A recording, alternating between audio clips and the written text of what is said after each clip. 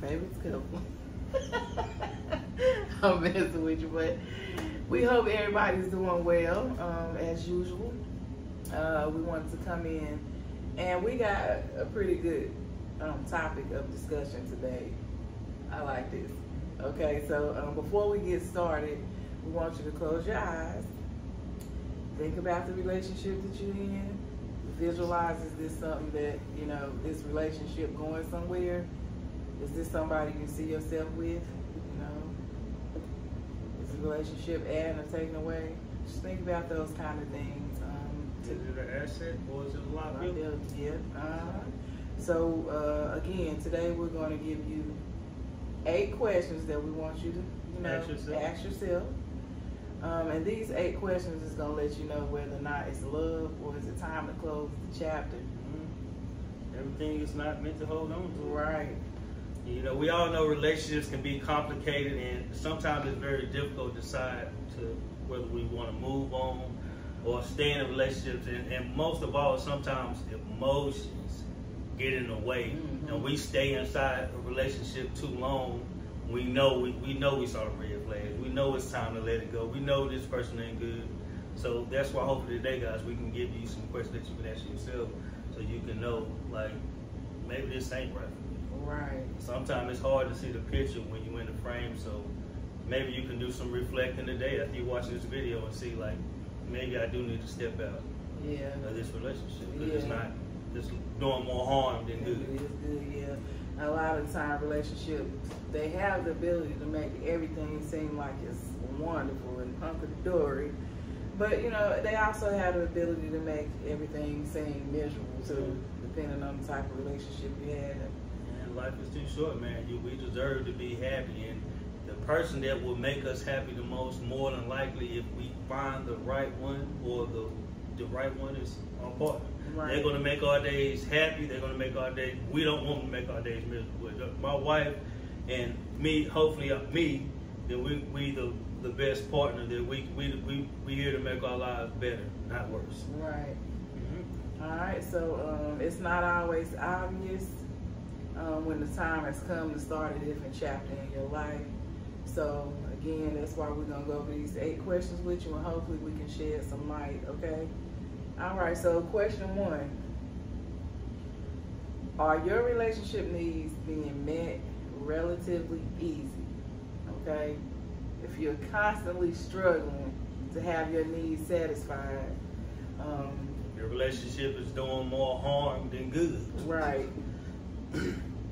Then that might be a sign that, you know, it's time to move on. I mean, really think about that thing. If the relationship doing more, if you've been with this person in this relationship, is it doing more harm than good? Right. Are you happy? I mean, are you struggling to get happiness?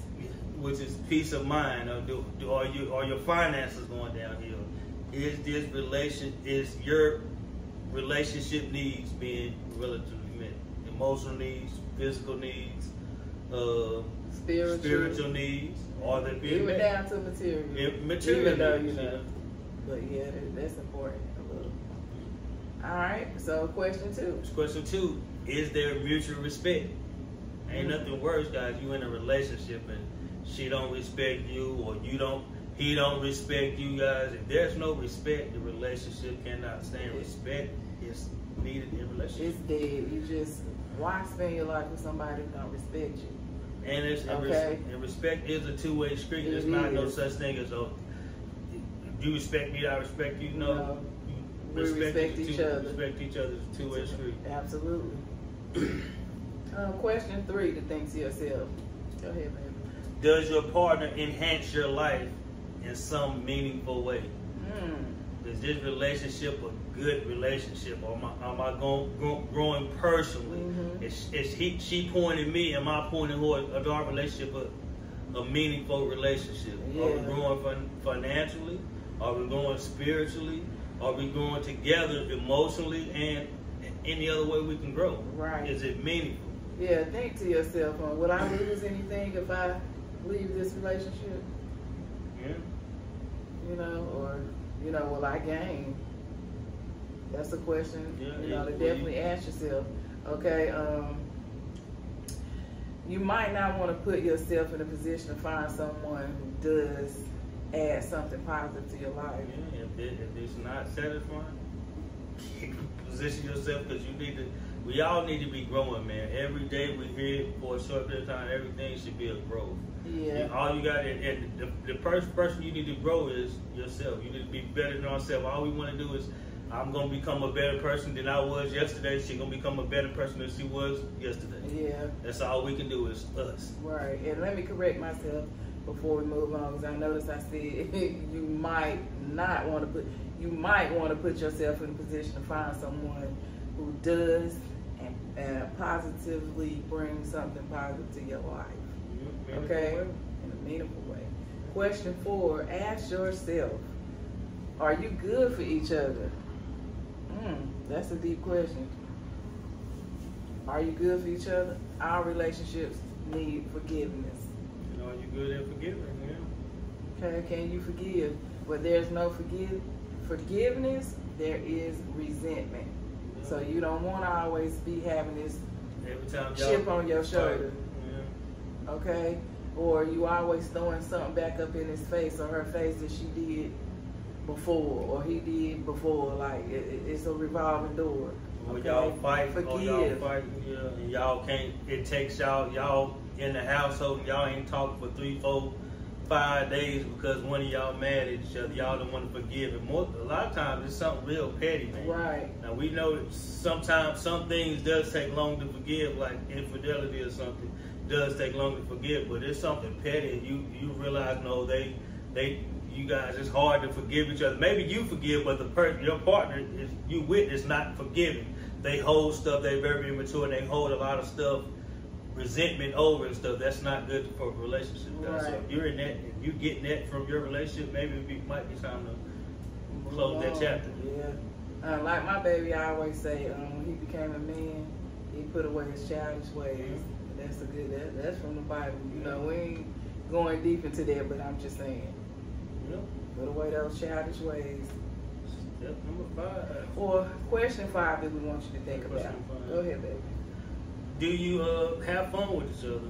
Are you enjoying each other? Are you still dating? Because a lot of times we get in relationships or we get in marriage and we forget to date. We forget to do what we did at first to get the person.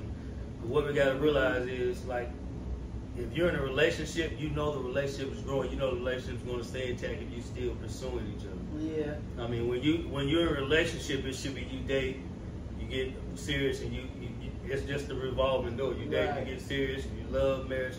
It's just a revolving door of the same thing. You still date. Right. I mean, because once you stop dating, you stop loving. Right. And a positive relationship, it has fun in it. Okay, have some fun.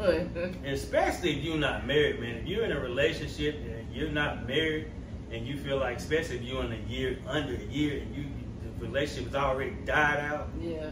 Then that's not good, man. No. Not good. After all, why are you together if you can't enjoy each other's time?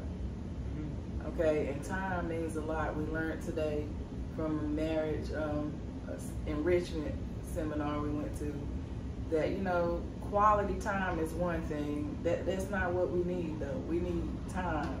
Yeah. Just give us some time, time in a relationship. Means a lot. Little small acts of time, like you listening to your partner, y'all spending quality time with each other. Might just be a little 5-minute conversation. Sometimes it don't gotta be a lot, man. Sometimes if you spend, like in our book we go over the 10-minute ritual. So if you can spend just 10 minutes a day talking to your partner, building authentic, meaningful connections, you'd be surprised what they can do, man. Just 10 minutes a day, 1 time a week, 2 times a week, or 1 time a day, and just connect. Because sometimes we miss the little small connections. So if your partner is giving you these small connections, that's good. Take that opportunity, and take the opportunity to connect back. Like, for example, if I see a Mercedes that I like, and I'm telling my husband I saw this Mercedes, I don't want him to just be doing something like, and getting back to what he's doing. Instead, I'm looking for him to engulf or engage in in conversation. simple conversations. Yeah, and show a little interest. Yeah, show interest in simple conversation, guys, because the small acts of having fun. Yeah, just little small acts. Okay, so that brings us to question 6. Do you share goals? Now this is good if you're single and dating, you know, really think about, even if you're in a relationship, not married, if you're married, you should already, you know, hopefully you're sharing goals. But if you're single and dating, this will definitely let you know whether or not you're ready to move on if you guys don't share the same goals. Your goals might be okay, your goals need to match. Maybe to have kids, maybe your goals might be to get a house in 5 years. Maybe you got a job, you work, you like, I'm saving up, I'm trying to get a house in 5 years, I'm trying to get married in 5 years. So if you with somebody, you tell them that, and you see the old like, well, that means they don't align with you, they're not trying to get married. You know you trying to get married and you with somebody who's not really trying to get married, and you can see that they actions show that they're not really trying to get married. Right. Take it for what it is. Man. Right. So much in relationships, we seem to beat the person, almost like beat the person up to make them love you. Yeah. That ain't good. You cannot force nobody to love you. If they love you, they're gonna stop everything and love you. They're gonna be there. If you say stop running the streets, they're gonna stop running the streets. Eventually, sometimes it takes people longer, but they're gonna eventually. You're gonna see a gradual. You're gonna see improvement. You're gonna see them staying in the house more. I mean, you might not see a quick all around change, but you can see we all adults, so we can see if they moving in the right direction. We can see when things moving in the wrong direction. We just got to stop going off emotions. Right. We can see it. Right. So definitely don't take the next step to marriage if you can't align your goals. Okay. Can you develop some goals with this person that you both can agree upon? Yeah, the goals got to agree upon. It's a good thought. Okay. So question 7. Do you generally like your partner? And are you proud to be with them? Yeah. Okay, so back to you genuinely liking your partner. Let's go back there. You don't want to have somebody that you just don't like. I mean, you can't stand the mere thought of him. That's my baby daddy. You just with him because he got money, or you just with her because you like her body, or you know, something. But you don't really like her as a person. Or him as a person. Listen, it's time to move on. Close that chapter. And ain't no use to you holding them hostage and they holding you hostage. Sometimes we gotta move on. I think so many times people we date, we gonna get onto this later, the subject. I think so many times a lot of us we date, we forget that dating offline is just like dating. You going to a date like looking at somebody's profile. Yeah. The only difference is offline you date, you actually get to talk to them. Online it's actually a little, you get to see more online than somebody tell you the little stuff that they interested in. You get to see their goals and what they want. So you get to see it online. Be a detective. Yeah. And then you look at you say that goes like you scroll to the next person, you scroll to the next person. But we do that the same offline. The only thing is offline, it's a little more interaction. Yeah.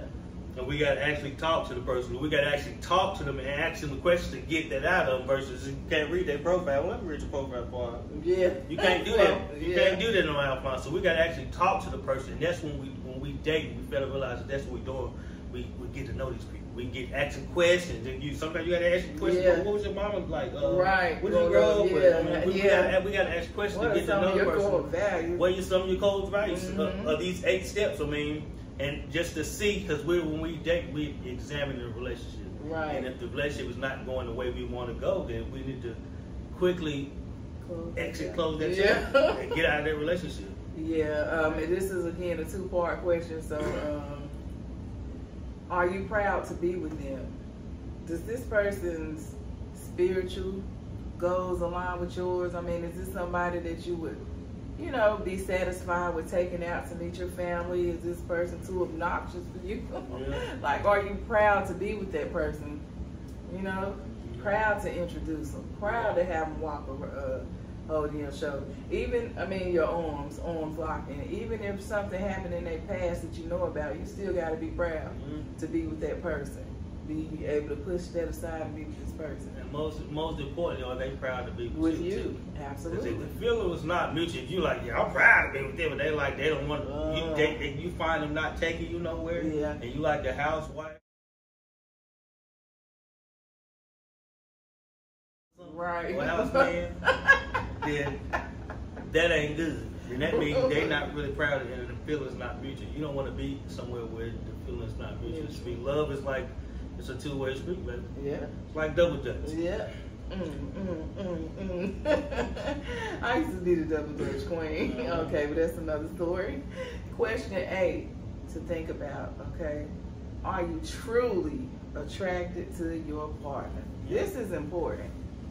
Because I'm sure you know that you not being attracted to your partner can lead to so much other stuff. Okay, so you definitely need to be attracted to your partner. Sex is good, okay, but it ain't everything.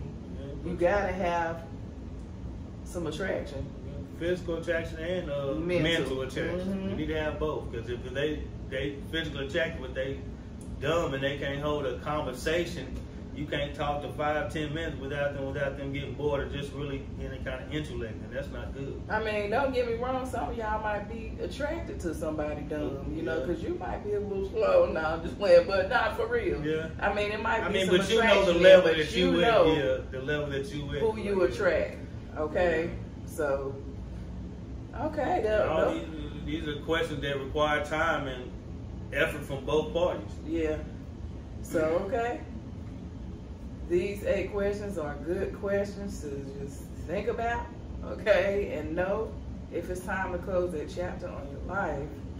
And just ask yourself, is your partner putting in the time and effort to actually make the relationship work? Because sometimes, like I said, like Neil said, we got to make it work, baby. It can only be as we both make it, and sometimes it's gonna hurt. Right. We can be as happy as we want to be, girl, but we gotta make it work. You gotta make a relationship. If you're not getting that, it ain't 50-50. It's 100. I'm putting 100%. You putting 100% to make a relationship work, guys. You need to get out of that relationship and close that chapter. Absolutely. And some of these questions, well, a lot of these questions would even work with. You can ask yourself these questions about friendships and work friendships too. I mean, all right. So you got to sometimes, like I said, you got to get out of the relationship and just self-reflect, look back in it, get out of the relationship for a second, just look back in it and just examine the relationship, guys, to see if the relationship is headed somewhere you want it to go, or is it not? Is the relationship healthy? Is it good, or is it not? Yeah. So take some time and examine all of your relationships and answer yourself these 8 questions, guys. Yeah. And as you and the other people in your life evolve, some of your relationships might not make sense right now. Okay? So you be the judge. You're the captain of your ship. You the one that can make yourself happy, man. Nobody else in charge. It's only you. We'll see you in the next video. My bad. Be sure to subscribe, guys. Yeah. When we see the video, subscribe to the channel. Subscribe to the channel. We'll see you in the next one. Boom. All right, visionaries.